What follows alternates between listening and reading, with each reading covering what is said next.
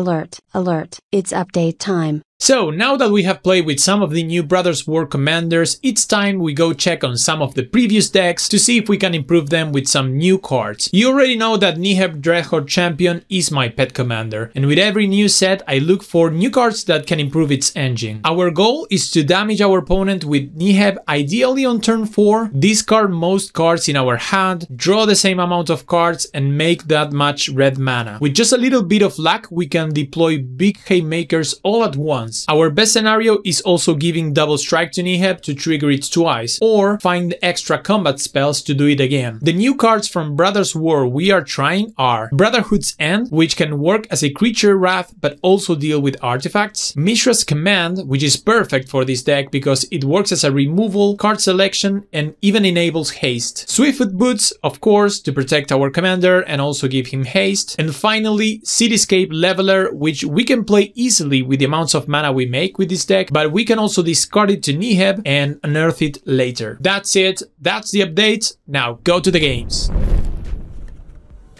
What's up everyone, welcome back one more time, you know the deal, we play Historic Brawl, and today we are revisiting one of my pet commanders. I think this is my best commander deck ever, built from scratch. I say Commander because I built it first in Commander, but then I transferred it to Historic Brawl and I really love it. I'm in love with this deck. Oh, Thoughtseizes. Hope that they don't take the Crashing Drawbridge. This deck is all about attacking with Niheb on turn 4. And we accomplish that by either ramping on turn 2 or maybe enabling haste with something like the Crashing Drawbridge. And opponent takes the Lightning Bolt, so we will play the Crashing Drawbridge. And Niheb is so good.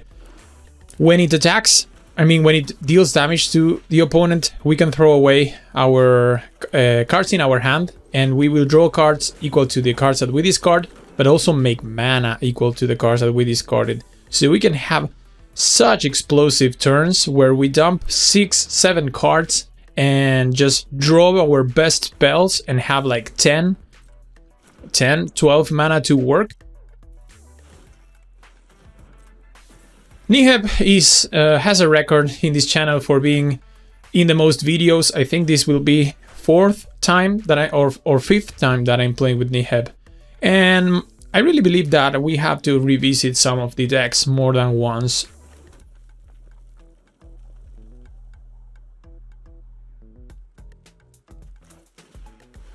Let's go Niheb here. So we try 3-4 cards from every set, make the deck, and I like to try them, and I like to see if the deck performs better in this meta or not. So we will attack with Niheb. They have just a 0-4 wall with Swiftfoot Boots, so we can deal some damage to them. I really don't like to discard cards from these 3 cards, but since they know about the Chandra, I think we have to look for the land. Well, no land there.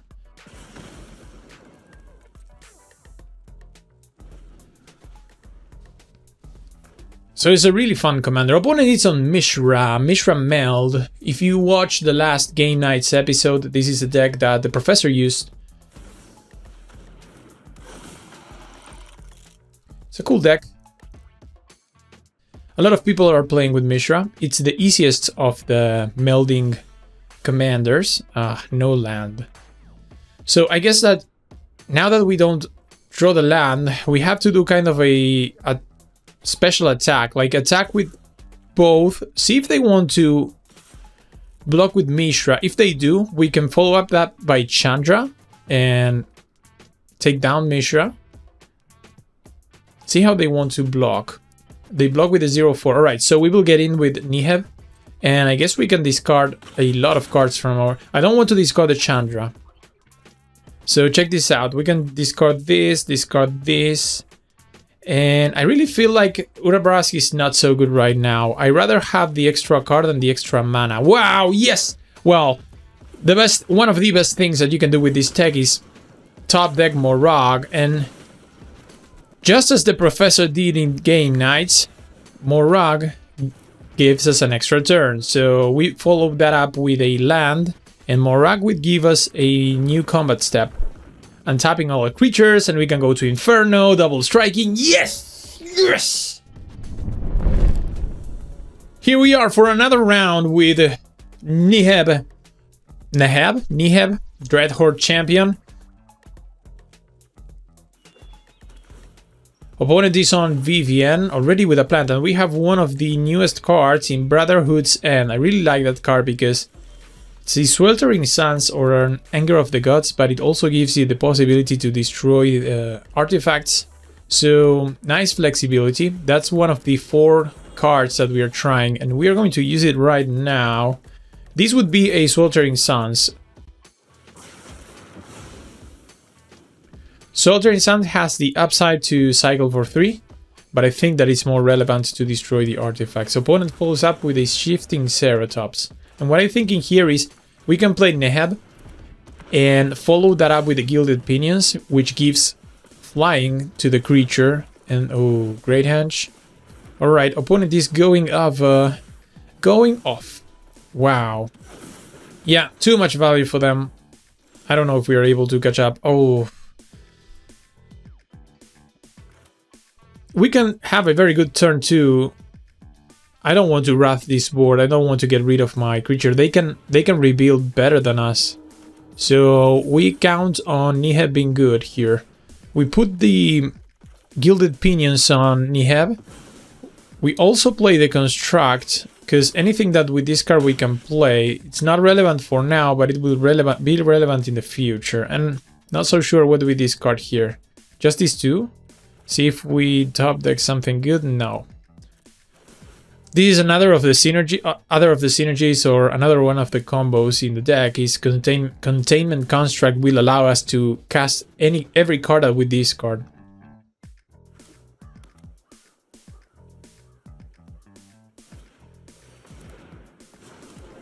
So that's as good as this deck can be. And the best thing about this deck is when you can give double strikes in Ahab, so you get 2 damage triggers, and that is absolutely ridiculous. Opponent gets in with the Ceratops. Alright, it has Reach and Vigilance from Vivien. I guess I still like to trample 1 damage to Vivien and see if we can find something from the top of our deck. So if they block with Shifting Ceratops, their creature has 4 toughness and we have 5 power. So 1 damage will still trample over. And that's what Niheb needs. Okay, so you've got claws. And we have to drop everything but also the Gear Hulk, because we can play it from the Construct. Wow, those are good cards. Those are certainly good cards.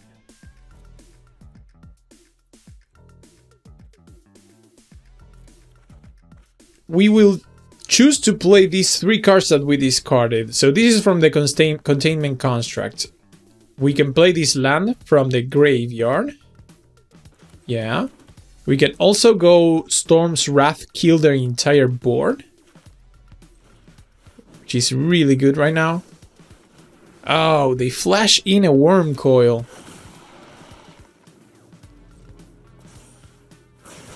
I didn't count with that. And we can go Combustible Gear Hulk from the graveyard. What do they choose? They choose to mill 3, takes 4. But they have a Wurmcoil Engine. We have an Embercleave, so we still are on this game.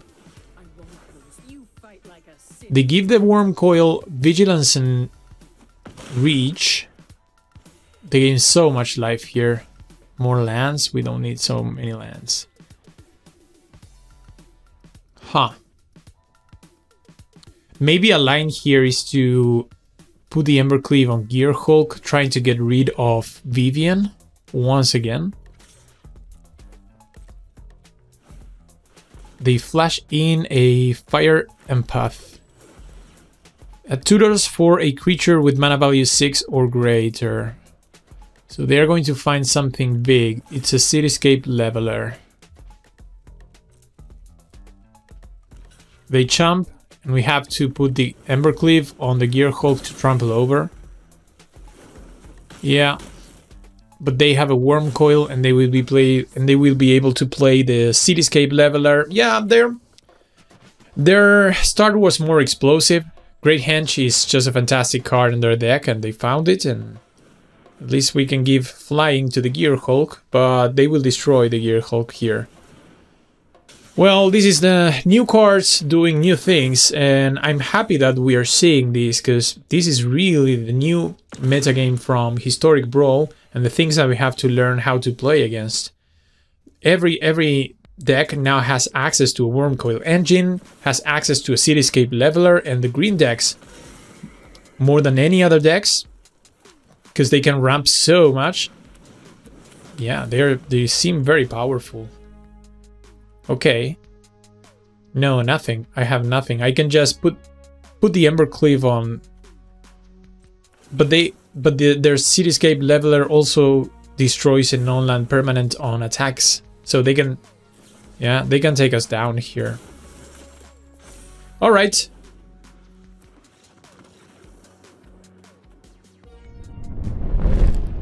Ladies and gentlemen, we continue to play with Niheb post Brothers War, seeing if Niheb still is a champion on this format, but we are already making conclusions on the things that we are dealing right now. Playing against Nethroy, we are going to Mulligan again.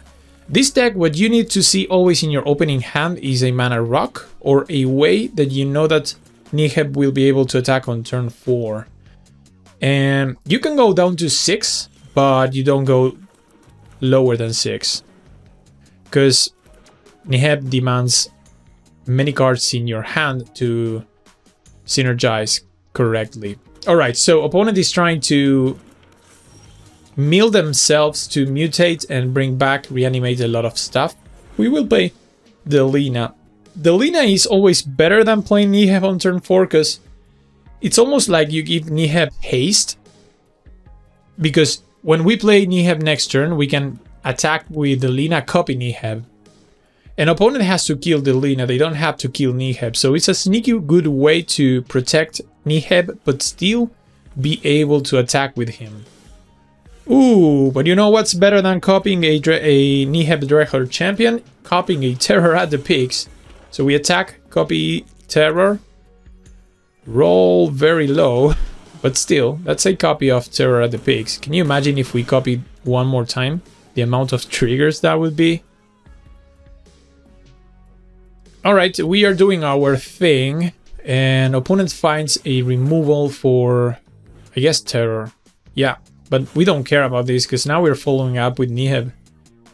Yeah. Oh, I think that Chandra here is better. It's a fine line, because the thing is, we can still attack with the Lina and attack for 6 minimum. But with Niheb, I'm not so sure I want to discard any of those, of the 2 cards that I have in hand. So having a Chandra in play, I think, is more valuable than attacking with Niheb to discard nothing. Yeah, I like that play.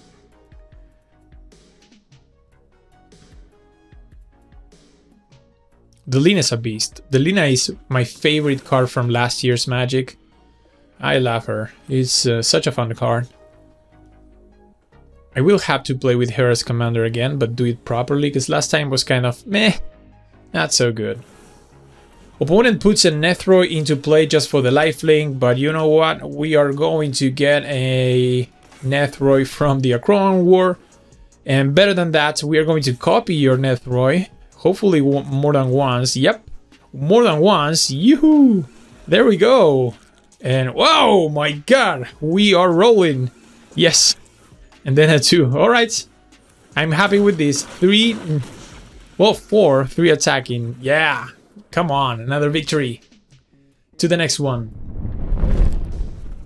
Here we are back for more Niheb Dreadhorde champion post Brothers War facing Prosper. The other thing that I like about this deck is that you see these games are fast. These games are kill or be killed. It's as simple as that. I'm going to keep this hand based on the fact that we have multiple ways to kill Prosper, or at least one clear way to deal with Prosper. Sometimes you just have to look at what the opponent is doing before deciding to throw away the hand, and this is one of those times because Prosper is a beast. And ooh, we have Mishra's Command, another addition to the deck from Brothers War. This essentially replaced the boots, the ones that give haste. The escape velocity, that's it. Ooh, target for lightning strike. The escape velocity, because essentially Mishra's Command can give haste for 1 mana, but it also has so much upside. It works as a removal spell, it works as a discard draw spell. It has so much advantage over the other type of the other effects, and that's what I'm trying to look for to make this deck better, is more flexibility, more cards that can work in 2 or 3 different ways. Opponent devours our intellect, but we can kill that with Chandra here. Get back our Magma Quake and go Niheb, and you can see that if we wanted, we could use the Mishra's Command to attack with Niheb, but I better hold up Bolt Bent here. Because Bolt Bent is, well, not like this. I mean, I cannot prevent that. But sometimes they will play their own creature. Sometimes they will play their own creature and try to kill yours, and then you can redirect that to their creature, which is quite funny. Niheb is back, and now I will do the thing that I said before. So we can choose Mishra's Command. Very good card in this deck. I'm happy that I included it. We can give +1/+0 haste and also loot 1 card. So, well, it's Ramage. We discard a Quake and draw an Abrade. And now we trigger Niheb. Oh, opponent scoops it up! Yeah! Yeah, so I'm already happy with how the new cards are performing on this deck. When we face Ursa, Lord Protector, ooh, by force in this game should be good, because Ursa, sometimes people will take him with the artifact synergies. So by force could be really, really good versus them. So Mishra's Command displaying very, very, very much what I wanted, which is flexibility. And we also had the Brotherhood's End, which was the replacement for Sweltering Suns. I also included the Cityscape Leveler as a big creature that you can both play from the graveyard if you discard it, because it has an earth, but you can also sometimes cast it from all the mana that you make with Niheb. We tried to cast Niheb here, yet Wash Away. Jesus, Wash Away is such an OP counter spell.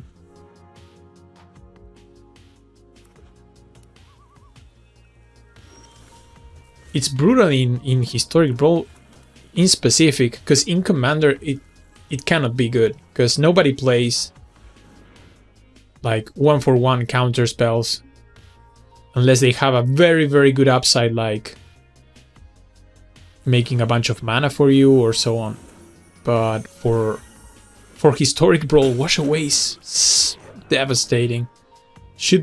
Probably should be banned, but I enjoy playing with it as well. So opponent gives us a target for the by force, and I'm not going to wait for them to play any more artifacts, because what I want to do is I want to play the Ornithopter, destroy the clock, and then next turn we can follow that up with Chandra. And they cannot counter Chandra.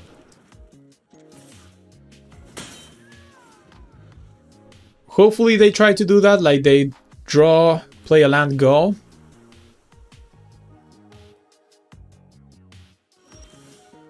Okay, ooh, we even have the Ancient Copper Dragon. So yeah, we play Chandra. They can bounce Chandra, they can maybe commit to memory Chandra. And then they scoop it up, yes! That was a good game plan. And this will be our last round playing with Neheb. Neheb, I don't know just how to call it. To me it was always Neheb. Facing up against Teferi Temporal Pilgrim, the new Teferi, Mono Blue Teferi. We mulled that hand automatically. I think I'm supposed to go to 6, because this hand doesn't do very good things against them. Like Brotherhoods, and they're not going to play creatures.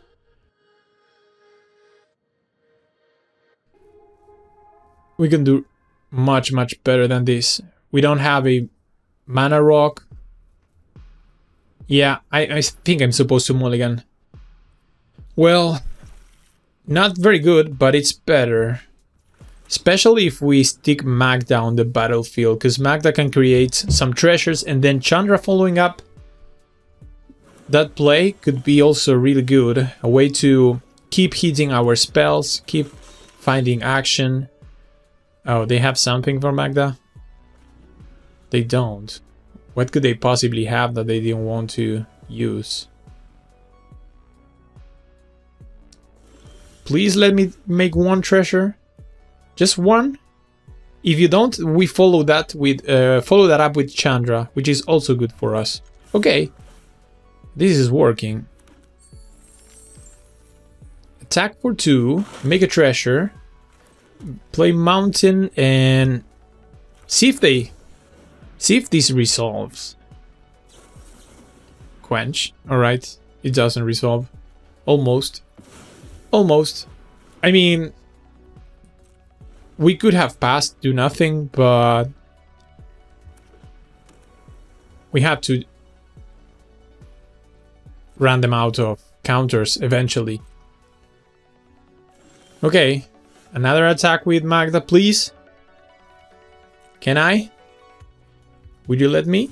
Please? Alright, another treasure. Maybe we can do the dragon tutoring with Magda, sacrificing 5 treasures. Because now we can give them another counterspell target. But we are slowly accruing our treasures. No removal. I mean, no counter. Bounce spell. And summon. Alright. This is good for us, because we're not losing our cards.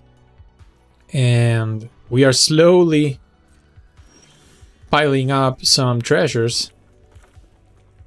And this time I tried to resolve Neheb before combat, because for the upside of maybe giving it haste with the Mishra's command.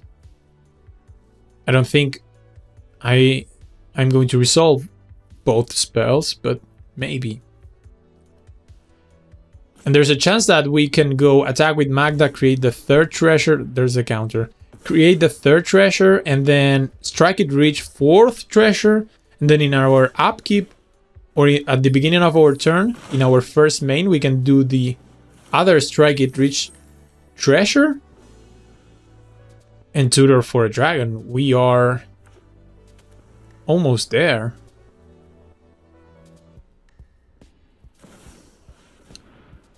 I mean, this resolves, and what can they do? Put a creature?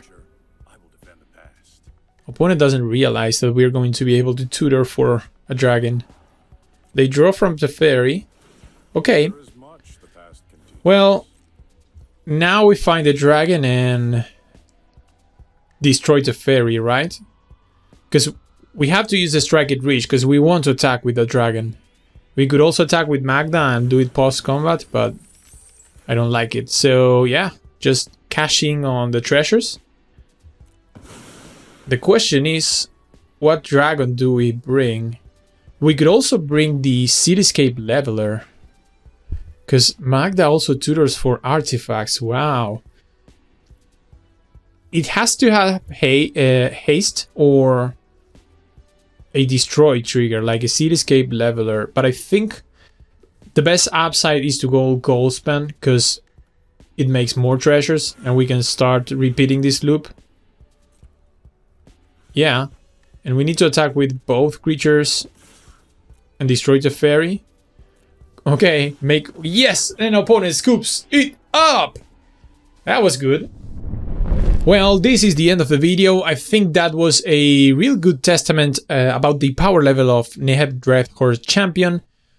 To this day, he's a beast. I think it's one of the best decks that I have created. I'm so happy about it. The changes from the recent set are good.